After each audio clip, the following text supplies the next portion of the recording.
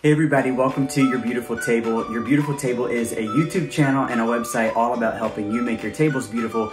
Today I've got a little bit of a departure and we're going to talk about how to make an office smell better when you share it with a smoker, so stay tuned.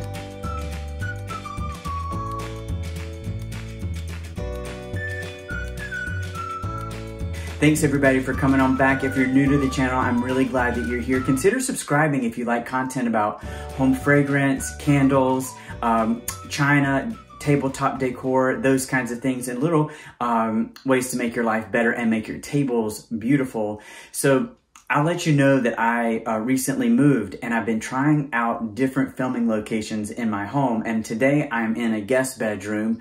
I like the light in here and I wanted to feature this painting. It's called Tomato Fight. You can see sort of the tomatoes getting tossed around by my friend and Charlotte area artist, Juan Marsh. So I'll put a link, hopefully Juan has a Facebook page. I'll put a link to that below, but just really great to be surrounded by art that's made by local artists.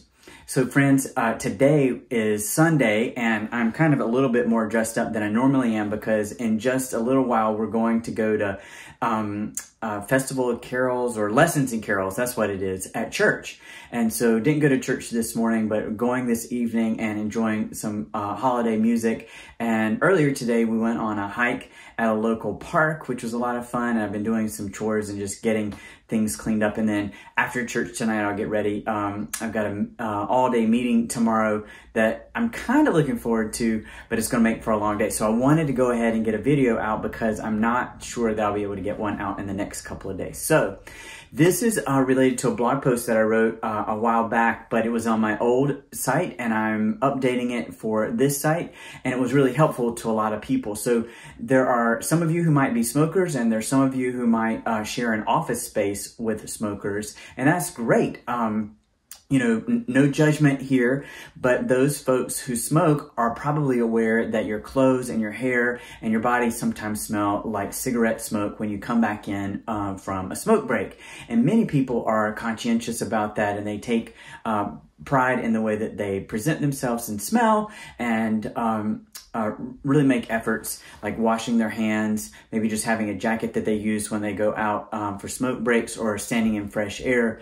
They really make efforts to ensure that the cigarette smoke smell doesn't come back into the office. But if you share an office space with a coworker or supervisor who has the smell of cigarette smoke and it's bothering you, there are a few things that you can do. Now, there's while the smell of cigarette smoke probably isn't harmful, of course, secondhand smoke has health concerns, so you want to be aware of that. But today we're talking about just the cigarette smoke smell and what you can do to eliminate it in your office. So one of the things that you want to consider is why this is a problem. So if you're a smoker or you know someone who is, one of the reasons why the smell of cigarette smoke in your office may be a problem is a couple of things. One, it may be a trigger for folks who are trying to quit smoking. So if you've ever tried to quit, it's really hard from what I can tell from friends who've tried to quit.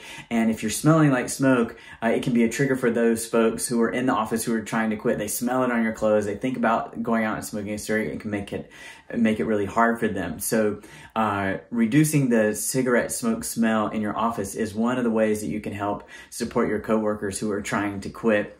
The other thing is that there may be folks in your office who are sensitive to particular scents, and that is something that we should talk about in a moment too. But so pregnant women, folks who are on like cancer treatment, like chemotherapy, who have high levels of nausea, or folks that have migraines are especially triggered by fragrance and scent. And so you want to be mindful of those folks in your office. And so if someone comes to you and begins a conversation with you about the cigarette smoke smell. So don't take it as a personal affront. They may have a health condition that's not just a preference, but really is impacting their quality of life when they're coming to you and asking about ways to help diminish the cigarette smoke smell in the office or any other fragrance for that matter. So as we're talking about that, one of the things that you can there are several things that you can do, and I think I have 6 or 7 solutions here. And there is a blog post that I've written. I'll link to it below, so you can check out the blog post with more ideas. So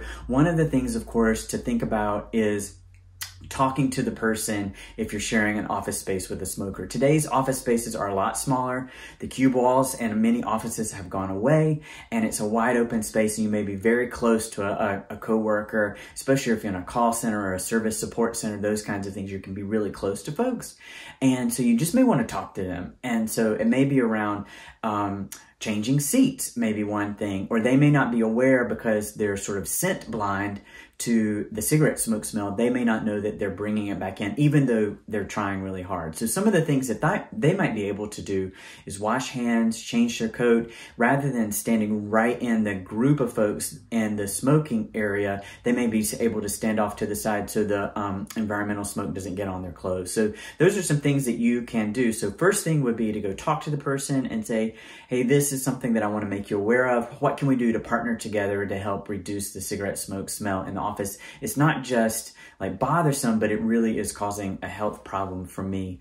And so be able to, share personally, be open to that. And then if you're not able to resolve that, you may want to go to a manager or maybe an HR business partner, a human resources professional to help you mediate or work through that conversation. There's things like changing your seat or moving to a different spot in the office that might be helpful just to rearrange and not be near that if it's a problem for you. So one is go to them and have a conversation and talk to them. Best to do it face to face. Another thing would be a desk fan. So a desk fan can help move the air around, and you may be able to direct air from other parts of the office, or maybe even direct air away from you from the person that smells like cigarette smoke. So a small desk fan, they make teeny tiny ones. There are even ones with a USB cord that attach to your laptop or to your computer, and that may be something that you can do, just getting the airflow. Another thing related to that might be an air purifier. So many office environments have heating and cooling systems that are filtered, and they may have some sort of air purification that happens, and also white noise. But you may want to have or consider a desktop air purifier. So in my office, and maybe like yours, any of those kinds of appliances have to be approved by our facilities manager. And so you may want to partner with your manager or an HR partner to have a conversation with them about why you need the particular appliance, and make sure that it's compliant with your office sort of rules of the road, so to speak, in terms of the appliances you can bring into the office. So that's another thing. So desk fan, and then a personal air purifier. Now, if it's just the scent that's bothersome, one of the things you might consider is adding additional scent to help reduce the scent of the cigarette smoke. So reed diffusers are one of the things I often see in office environments to help add a pleasant fragrance. So having a reed diffuser, a small one on your desk, you can control the amount of fragrance with the number of reeds that you add. So more reeds, more fragrance; fewer reeds, less fragrance. And so that may be something that you can keep in your personal space. A reed diffuser is something that doesn't require electricity, doesn't require flame. So I'm not even talking about candles here, because candles are sort of just a no-no in most office places because of the fire hazard. So reed diffuser is one of the things that you might want to consider. So also plug-in diffusers. So they make, Glade plugins is an old school trick. Stick-ups is another one that, you may be under your desk, but those are sort of old school. If you want a more curated and personalized fragrance, they make a lot of interesting plug-in diffusers these days. And so you may find one. There are two that are of interest to me. One is called Scent HD, and so this is one that has it's a particular appliance that you may want to check out, and very, very new on the marketplace is called Pura. And Pura is a plug-in air freshener device where you have refills or cartridges of your favorite fragrances. Nest Fragrances has a ton. I know Bath & Body Works. So there's lots of fragrances that you can use in them. So Pura may be something for you to check out. I think you go to trypura.com and it will share with you about it. I think the device itself is about $40, and then of course the refills or chargers, cartridges are an additional expense. And the cool thing about Pura is that you can use your iPhone or your smartphone. There's a downloadable app. you're able to say, turn on at this time, turn off at this time, adjust the amount of fragrance. So there's a lot of personal control. So if you are working from home one day, or if you're out of the office, you can turn your Pura device off. Or if you're wanting to turn it on and have it more intense during different parts of the day. So imagine, your coworkers coming back in from smoke breaks at a particular time, or maybe they're coming back in from lunch. That may be a time where you want to crank up the fragrance. And there may be other times when you're like in a meeting or away from your desk when you want to turn it down. One of the things about reed diffusers and that Pura device, any sort of plug-in that's adding fragrance to the office environment, you want to talk to the people in your space. So, in the same way that you may have a sensitivity or aversion to the cigarette smoke smell, other folks may be sensitive to the fragrance, even though it's really pleasant, may have an aversion to the fragrance that you're adding. So you may want to have a conversation about a fragrance blend or a particular fragrance that works for everybody. Let's see, cotton balls with scent. That's another sort of old school way. So you may have a favorite personal fragrance, or maybe an essential oil, and you can put a couple of drops of the essential oil on a couple of cotton balls, tuck it into your desk drawer, or maybe if you have a mobile desk, you can keep it in a small dish on your desk. Imagine just a couple of cotton balls dabbed with essential oils, or maybe your favorite personal fragrance, so perfume or cologne, a spritz on there, and it will be a small space to add a fragrance. And so it's not like spritzing all the air, you just spray the cotton ball and it lasts for a little while longer. So I found that to be a helpful trick, especially in desk drawers that are a little bit musty or smelly, especially if somebody's moved out, they've had different things in that desk drawer. You can put some fragrance, a couple of drops of essential oil, your favorite blend, drop it into your desk, and then that sort of fills the room. And that's one of the ways that you can add sort of a milder, softer approach to fragrances with those cotton balls. And then room mist. You may go with old-fashioned route, sort of grocery store kind of air fresheners, Glade, Airwick. Oh my gosh, I'm forgetting the one that is removes the scent, Febreze, those kinds of things.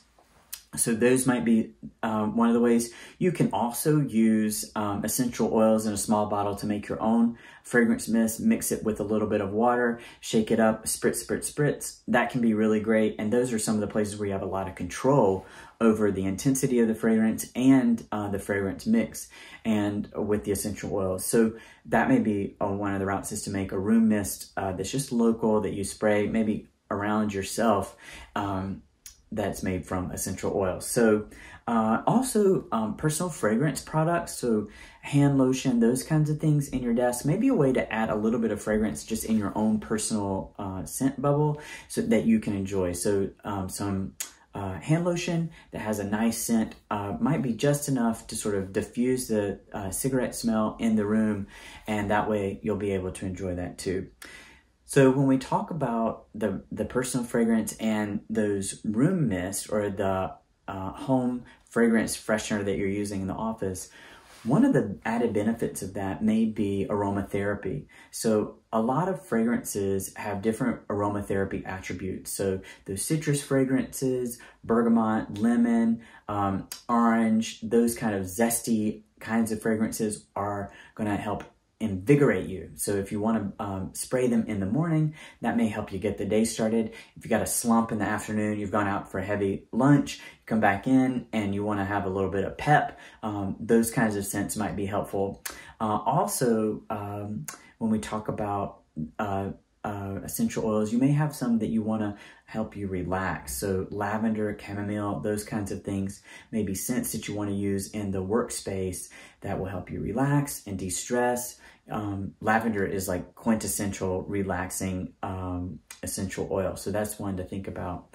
Now, some folks have atomizers or nebulizers that they're able to put on their desk. And these are small units that aren't generating heat, but rather there's a small like motor inside of them that's generating a fine sort of fog or mist. And that's another way for you to add a few drops of essential oils into that sort of personal atomizer or nebulizer that you just keep on your desk. So it creates a small fine mist.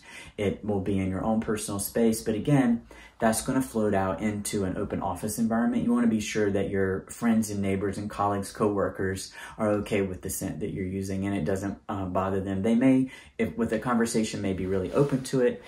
They may say, hey, you know, rather than lavender, I really don't like lavender. Why don't you use citrus? And you're able to come to some compromise rather than just charging ahead and then them saying, you can't have that at work. So if you have a conversation about it on the front end, it may be better. So friends, those are several ways that if you have someone in your office that is a cigarette smoker and they come back in from the smoke break, they smell like cigarette smoke and it's bothersome for you, those were several ways that you might consider adding a little bit of air fragrance into the room. You can hear Buddy and Sammy barking in the background. So friends, hopefully you've enjoyed this video, and if you like content like this, consider subscribing to this channel and we'd love to have you. Thanks for watching and we'll see you next time.